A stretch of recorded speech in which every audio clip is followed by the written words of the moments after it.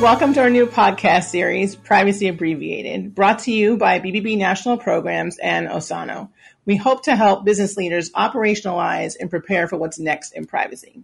I'm Dona Fraser, Senior Vice President of Privacy Initiatives at BBB National Programs. And I'm Dawson, the General Counsel and Chief Privacy Officer of Osano, a data privacy compliance platform.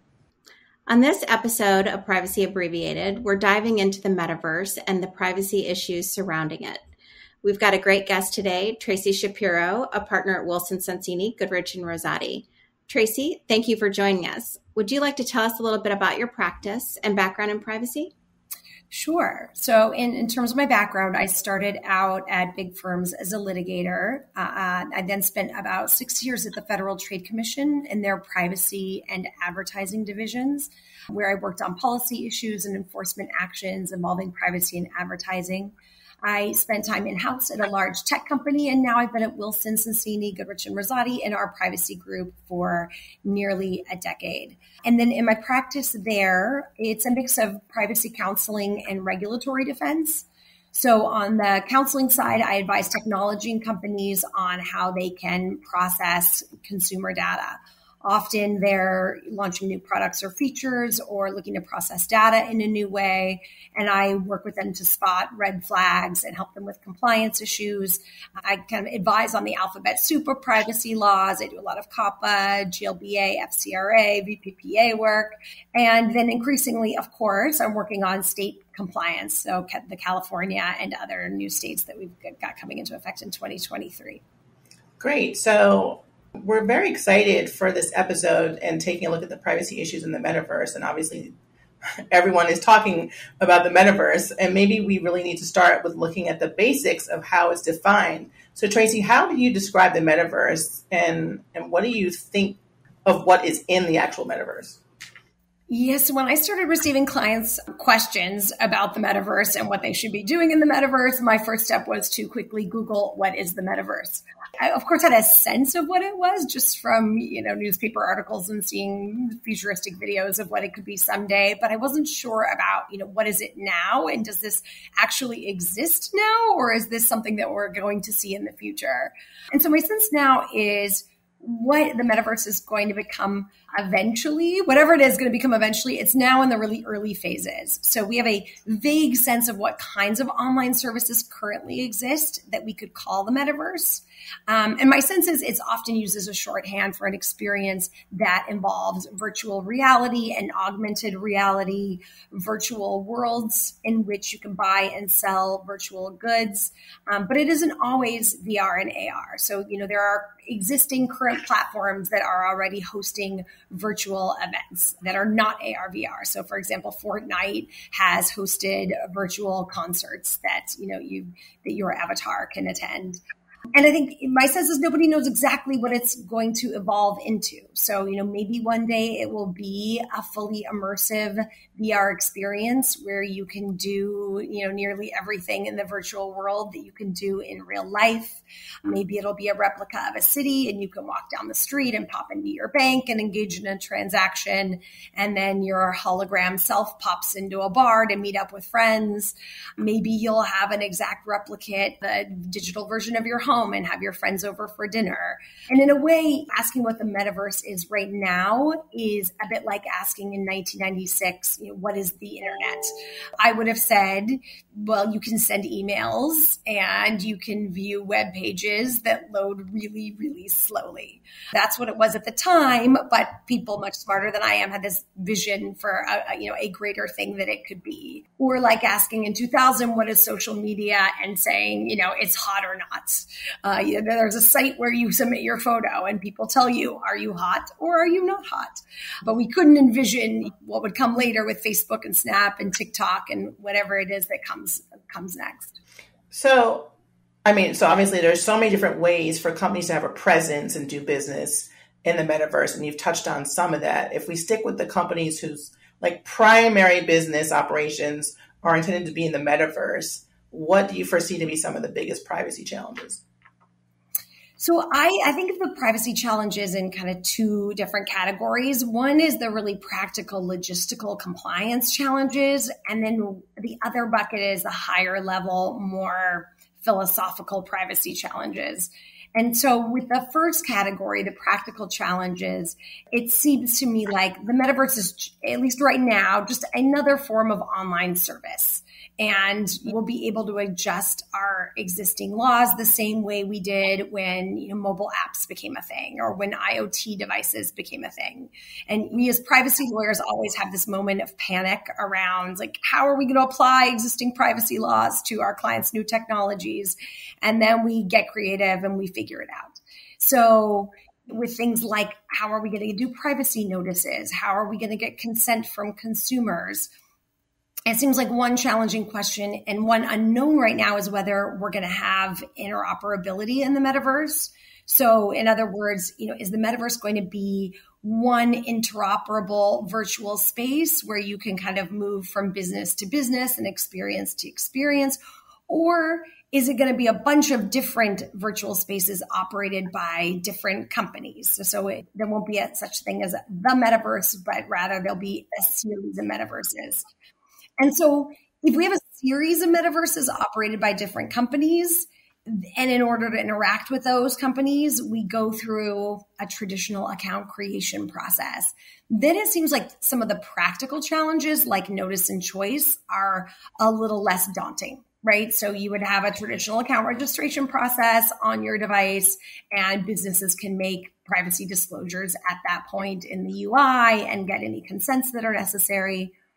But if, on the other hand, there's sort of one interoperable metaverse and I walk around from experience to experience, then it seems like the practical challenges might be a lot more challenging. With regard to the high-level privacy challenges, one of the challenging issues is that the metaverse seems to straddle this space between being an online experience and being an experience that's like the physical world. And I think figuring out which rules of the road apply, kind of the online rules or the offline rules, is going to be one of the big challenges. So for example, look at location tracking. So we have certain privacy laws and industry standards that apply to the collection of an individual's precise geolocation information. I think with the metaverse, there'll be this question of, is location tracking in the metaverse, is that a person's precise geolocation information, or is that more like information that shows you visited a certain website? So, let's say it's the year 2045 and I virtually go to the bank, I have a virtual doctor's visit, I swing by a political rally and hit up a Pilates class. Are those movements of mine more akin to I visited 4 websites? Or is it more akin to tracking my real world physical movement patterns? And if the law concludes, well, no, this is more akin to you visited 4 websites, then it seems like a challenge is, have we lost a great deal of our privacy in the metaverse? Because that's how we're living a good portion of our lives. And another interesting question, I think, will be just what are consumers' expectations of privacy? So the law affords us greater protections of privacy in our person, in our homes, even our cars. And so one question will be, are our consumer expectations of privacy more akin to that in the real world or more akin to your traditional online experience? And I think that's a super interesting point, that it's still a little too early to tell, but this experience of the metaverse, I think one of the goals is that it feels real and it's sort of seamless. And so if you're doing something on the metaverse and switch to something else, another game or another experience, having an interface there that feels seamless is sort of part of the goal, right? Of the app developers or the companies who are looking to engage with you. And so to stop and show you a privacy notice at that point is sort of not going to work, right? It's got to be a bit more seamless of a UI. Wouldn't you think, Tracy? Yeah, absolutely. Like I said, if I'm popping into the bank, is there going to be a GLBA notice posted on the outside? And when I pop into that bar after work, are they going to, stop me and show me the privacy notice and the terms and conditions and have me take a look at them and then consent? That seems like it would definitely kind of undermine the entire experience. So it seems like we'll have to get more creative with the notice and choice model, or perhaps, as the Federal Trade Commission has been pushing for, like moving away from the notice and choice model and having more kind of substantive privacy protections in the metaverse instead. Right. Have you seen any clients approach this in a creative way, or is it still too early to tell? Yeah, I would say right now what I've seen is companies still doing things in a very traditional way, right? Because we don't have this immersive universe or metaverse yet, and it still is a separate service, right? So you are going to Fortnite and registering for your Fortnite account, or you're going to Facebook's metaverse experience and you use your account there. I think I've seen notices and choice still being done in a traditional way at account registration in the EUI and in privacy policies. Makes sense. So complicating all of this, obviously, is going to be biometrics, right? The data collection, the information that's collected in biometrics. And there have to be specific challenges related to that, on top of just the challenges of just pure, simple notice and choice. How do you tackle biometrics? Are you seeing your clients dealing with this, and how do you advise them to deal with this? Yeah, one of the biggest challenges my clients face with biometric information collection is where they have no consumer-facing relationship with the individual, which, as we were talking about, might be a problem in a seamless metaverse. So, Illinois, of course, has the strictest biometric data collection law and requires notice and consent and a biometric privacy policy. And so where my clients do data collection on the ground in a brick and mortar way, they can say, okay, we're not going to offer our service in Illinois. Or even for an online collection, they can say, okay, we're going to IP address filter and block Illinois residents. Not perfect, but reduces the size of a class if they're sued in a class action. But where they don't have a direct relationship, they're collecting through a third party or they're collecting in the background. Let's say they go and get a photo data set from a third party. They don't know if the photos came from Illinois residents. They don't know if there's images of Illinois residents in the photos. That makes compliance with notice and choice and doing the privacy policy impossible. And it makes filtering out Illinois residents impossible. And so you can imagine problems being equally present in the metaverse, right? If we have kind of people's avatars cruising in and out of our businesses, how are we going to get required consent if we're collecting biometric data in our spaces? And then I think there's other kind of questions that are challenging, which is like, what is biometric information in the metaverse, right? So certainly, if a company is using your audio to create voice prints, there's going to be a risk that class action and plaintiffs are going to take the position that that's biometric information. But what about they're using my hologram in the future to kind of do a facial measurement or take my fingerprint? Is that biometric information? What if it's facial recognition of my unique avatar, but not actually my person? Is that going to be considered biometric information in the future? Under current definitions, certainly not. But does that mean that we all end up with less privacy in the metaverse? Because if we do have unique avatars and it is like a real world experience, should those kind of protections be extended to our virtual information? It's just so many interesting challenges to sort of dive into and yet to be solved. But on the issue of biometric, for example, what will be considered biometric information, I think, is such a fascinating question. So for example, your hand movements or like keystrokes those patterns, your body patterns, I think that's a really interesting area where we're going to have to see just sort of how it evolves and whether or not that falls within the definition of sensitive information. Yeah, and maybe legislatures end up expanding the definitions, right? If courts conclude, no, this doesn't qualify under these definitions that are in existing laws, maybe to expand privacy protections in the metaverse, legislatures say, okay, the world has changed and it's not about our real faces and our real fingerprints anymore, only. And so we need to have kind of expanded concepts of biometric information. And particularly challenging, I think, will be how companies handle children and children's information. So they're early adopters of new technology, including Metaverse. businesses and opportunities. And so what particular challenges should companies be aware of when they're thinking through, okay, children will likely use my product or service in the metaverse. How should I be prepared to handle that type of consumer? Yeah, as long as the metaverse looks like it does now, where we've got these separate experiences, then it seems to be notice and consent for, say, COPPA compliance can be done in the traditional way during account creation. So, child, go get your parent. They need to consent and effect a credit card transaction or provide their email, and we'll do an email plus consent mechanism. But if we do evolve to this more unified world and kids are existing and running around in this world, which sounds like, as an aside, what is happening. I don't know if any of you read Kashmir Hill's article from this weekend in the New York Times, but she decided to spend a weekend in the metaverse. And that was her experience often, was she'd walk up and start chatting with somebody who their avatar sort of looks like an adult. And then the voice would quickly reveal that they're a child, and it would be an 11-year-old who has borrowed their parents' headset and has ventured out into the metaverse. And so how is that going to play out? If we've got these kind of kids walking in and out of our experience, do we block everybody at the door and do an age gate and say, you've got to go get your virtual parent with their credit card, or provide your parent's email address and wait patiently to come in until your parent consents?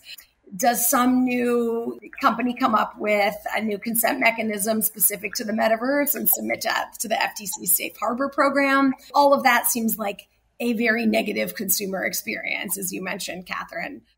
I've got 2 teenage daughters, and they do a lot of stuff online. I can count on one hand the number of times I've been requested to give parental consent. Kids are just good at getting around it.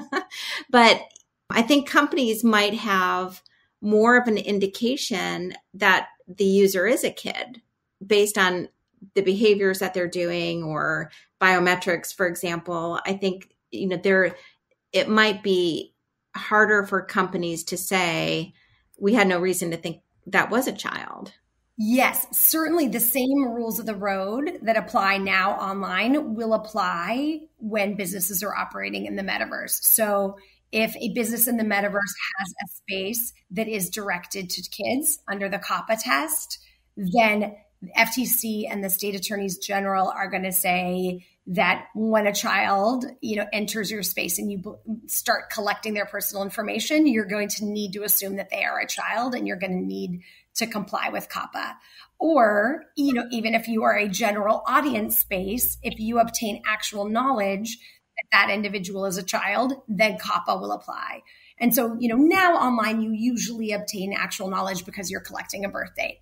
But an online service can also obtain actual knowledge because in a comment they post, I'm in the 5th grade and I love this online service. And so in the metaverse, you can imagine all kinds of new ways that you might be obtaining actual knowledge. Like, to your point, Catherine, through their voice. If you are doing any kind of detection through voice prints to ascertain a user's age, the FTC is going to say, now you've got actual knowledge and you need to comply with COPPA. And then I think there are some other other interesting issues involving kids. One would be online purchases.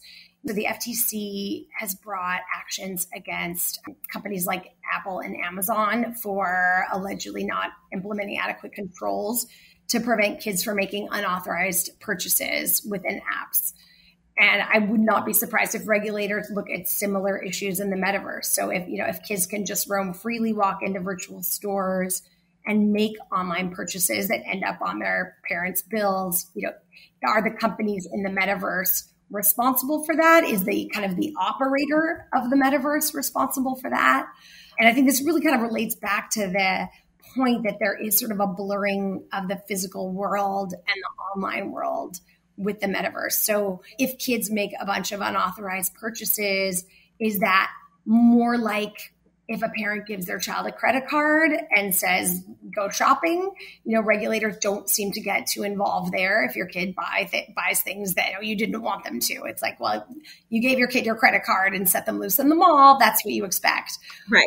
Or it's going to be more like the child online where you give them your phone and an app, and they make an excessive amount of in-app purchases where regulators did get involved. Another issue with kids is, I think, online content moderation. I was just going to say it opens up a whole new moderation discussion. Right.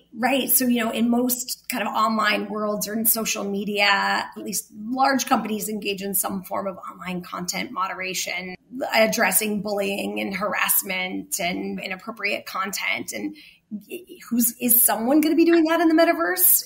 Or is this more like the physical world where we don't have people running around and telling kids not to swear on the street corner? Well, and certainly there will be bad actors, right, looking to take advantage. And so there are some dangers as well. Yeah, absolutely. To date, at KRU, we've said that our privacy and online guidelines, as a COP of Safe Harbor, we've said whatever exists today applies to the metaverse, right? Until we see or hear something differently from regulators. I think one challenge that we're having with companies in discussing is constructive knowledge versus actual knowledge, right? Constructive knowledge, I think, is a slippery slope and can be very troubling for companies who are trying to mitigate in the metaverse space, because what we're telling companies to do is collect the least amount of data possible, right? But in order to identify that this is a child and to put up guardrails and protections for children, you have to collect some data. So where do you draw that line, right? And I think that that's becoming a real challenge for companies too, because especially as we see the model of under 13 and over 13, the line is blurring, right? The conversations are now becoming on a state level and a federal level, and you look at the federal proposed law, that children are no longer just under 13, they're under 18. And that children-teen space is becoming very complicated. Yeah. And on that topic of we typically try to collect as little as possible. I think there's also this question of what happens when California's new children's age appropriate design code comes into effect, which applies to all children under the age of 18, speaking of the age limits going up, right? So under that law, if it isn't found to be unconstitutional before 2024, businesses need to take steps they need to take steps to ascertain who's a kid and who's not a kid. So to your point, now they're going to have to start kind of collecting information they didn't have to collect in the past to make a determination as to who are kids. And then once they know who's a kid, they have to make efforts to not expose them to harmful content or behavior. And so how do you possibly do that in the metaverse if it becomes a virtual representation of the world? Like, can you imagine a law that said minors under 18 need to be shielded from any harmful content when they're out existing in real life? If we turn, Tracy, to other companies, so if there are companies whose primary business is not operating in the metaverse, but they're interested in, say, advertising in the metaverse or offering an NFT of their own in a metaverse environment, are there privacy issues that you advise them about now to help them strategize or think about how to go about it? I think the traditional privacy risk mitigation strategies certainly apply. So implementing privacy by design, thinking about privacy throughout their product development, data minimization and purpose limitations, collect only what you need, use it for the purpose you collected it, only retain it for as long as you have a legitimate business need. If you're covered by a specific privacy statute, a sector specific or state specific, just being mindful that those are equally going to apply in this space.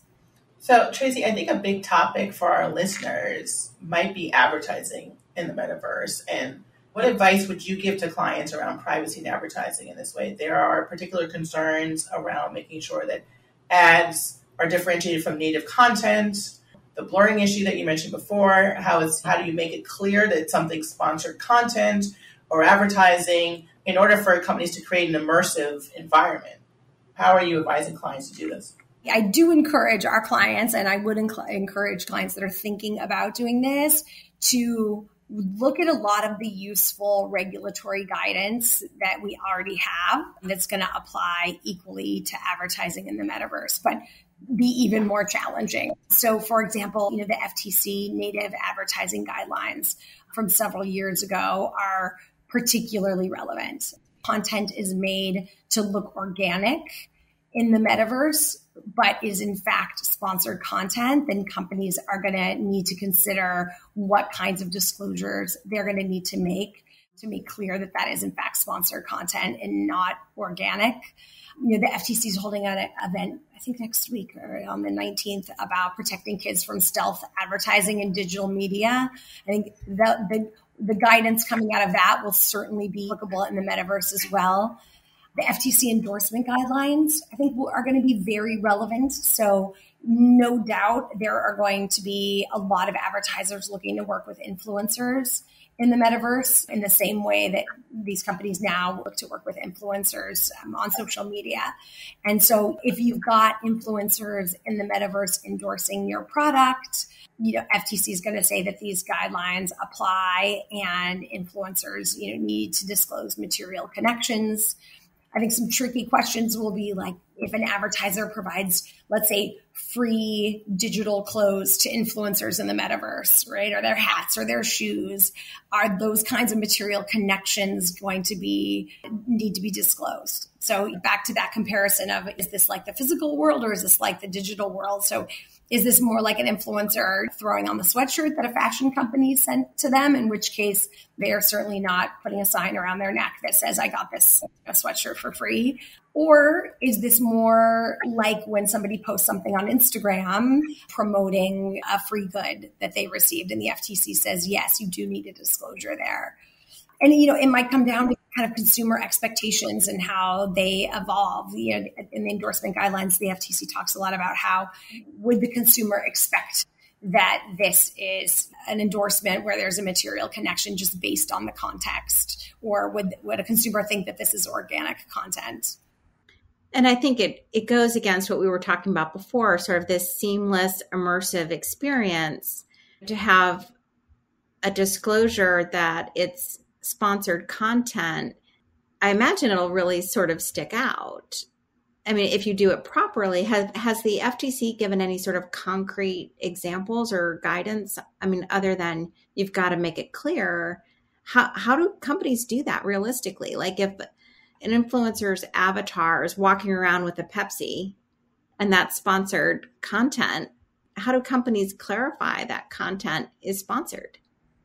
Right. I mean, it's hard to give a concrete answer because we don't yet know what the world is going to look like. But let's say there are profiles in this metaverse, right? Let's say you can actually go and, see somebody in the metaverse and then click on their profile. Maybe it's a matter of having Nike partner in the profile using the type of language that we see in Instagram posts currently. But yeah, I don't see a world where people are walking around with hashtag ad on their avatar. Right. Or a different colored avatar or something like that. It just doesn't seem like it makes any kind of sense.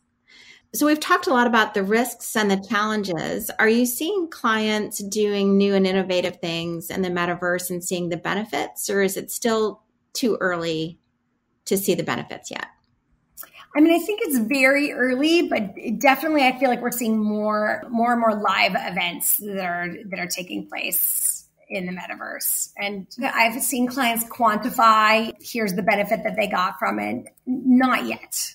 Sort of still engaging in the conversation or the experience, but not necessarily finding definitive ROI. Yeah, it feels like those sort of early days when mobile apps came out and everybody said, okay, we need to have a mobile app now. And I think there's this feeling I hear of like, we need to be doing something in the metaverse. It's a new thing and there's going to be lots of innovative things going on in the metaverse. And let's think about how our company should have a presence there and kind of what meaningful experience can we bring to consumers in that space that we can't bring to them on our current platforms. It's interesting. It'll be super fascinating to see how it evolves.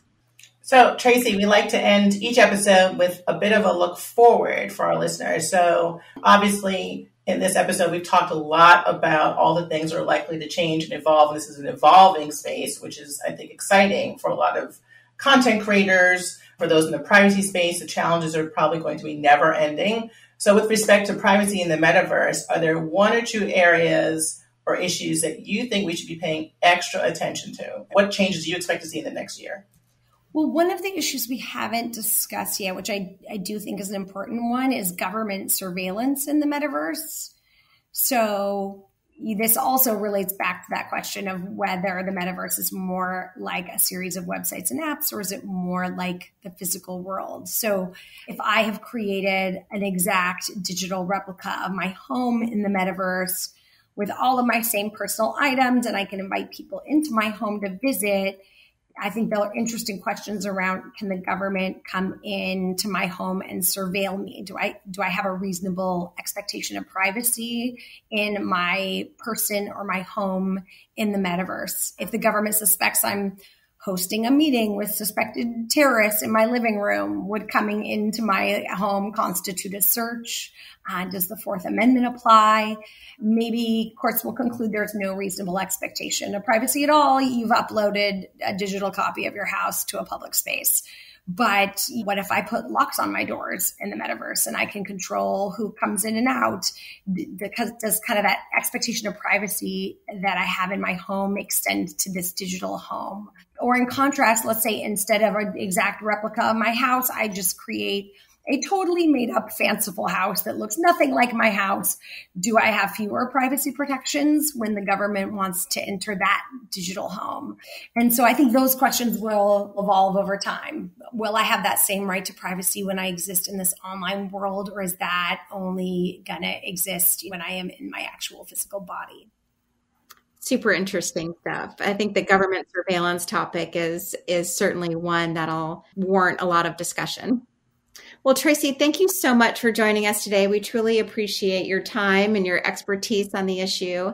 It'll be fascinating to see how it evolves. Thank you very much for having me. Thank you so much. Thank you so much for listening. Leave us a review and let us know what you'd like to hear about next on Privacy Abbreviated.